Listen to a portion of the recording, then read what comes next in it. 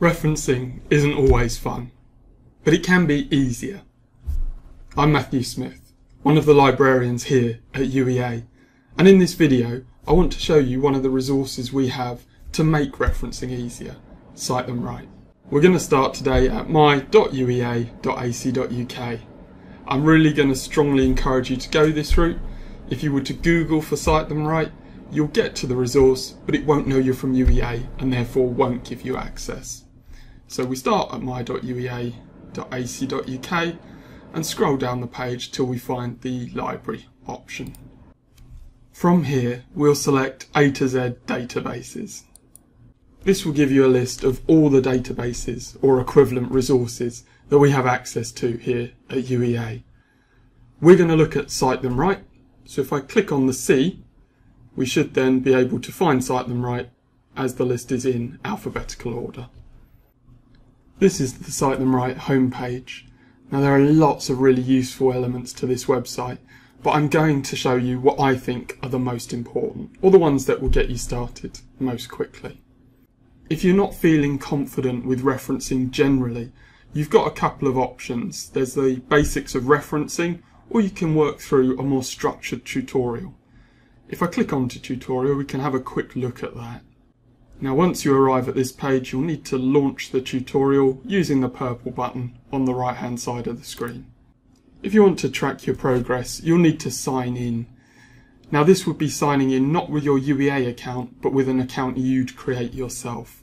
So if you want to work through one of the guides or more and come back to them and have your progress remembered, you'll need to start by clicking the sign in and creating an account for yourself. Now I won't go through these in any more detail today, but you can see here that there are guides for the key referencing styles. Harvard is most commonly used at UEA, but of course we use things like Osceola and Chicago as well. Now if I come back to the home page, your more likely use of Cite them right is going to be to look up specific types of resource and how you'd reference them in your own particular referencing style. Cite them right organises their information in two ways. You can either browse by category, i.e. learn how to reference books, journals, etc., and then choose the referencing style you plan to use, or you can start with the referencing style and then go in and look at the different types of resources. I would suggest that this is the easier to use, as you'll always want to use the same referencing style. So if I start with Harvard and click onto this, we'll be presented with a list of different resource types, which is pretty comprehensive. And you'll then be able to click on any particular examples to see how one would reference that type of resource in Harvard. So let's start with books. And you'll see we've got print books, e-books, audiobooks, pamphlets, reprint and facsimile editions.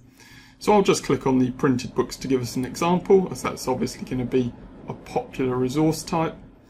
And here's the guidance page for printed books using Harvard referencing style.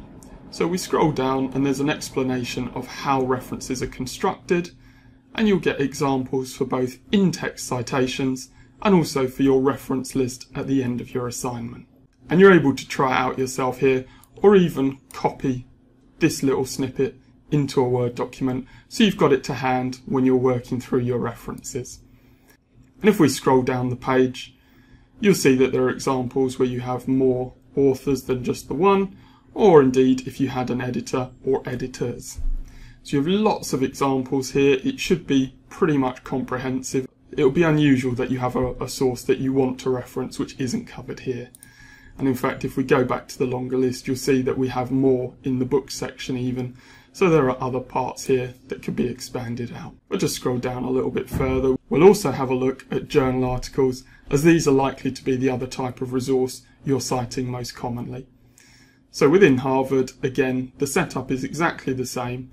You'll get examples for both in-text and your reference list. You'll have text that you can copy out or you can tweak within here if you just want to try it out on the screen, and then variations down the page. And if we just have a quick look, I'll compare this to a couple of other referencing styles. So if we have a look at Osceola, we see the format is almost identical.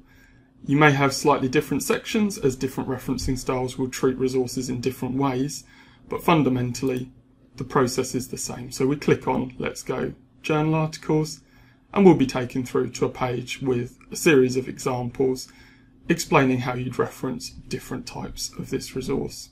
So very consistent, doesn't matter which referencing style you're using, you should get the same experience. So Oscar are there, and let's just have a quick look at Chicago to finish off the video.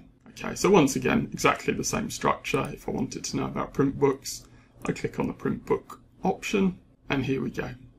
Very much uniform, fewer examples in this case. You've also got a search bar at the top of the page that you could use, but personally I find navigating through the different menus easier as everything's collected together in an order that makes most sense. So I hope this has been helpful. Cite Them Right is an excellent resource.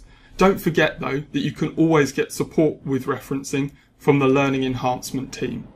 I'll put the details on the screen, but if you're having any trouble at all, do email them at ask.let@uea.ac.uk.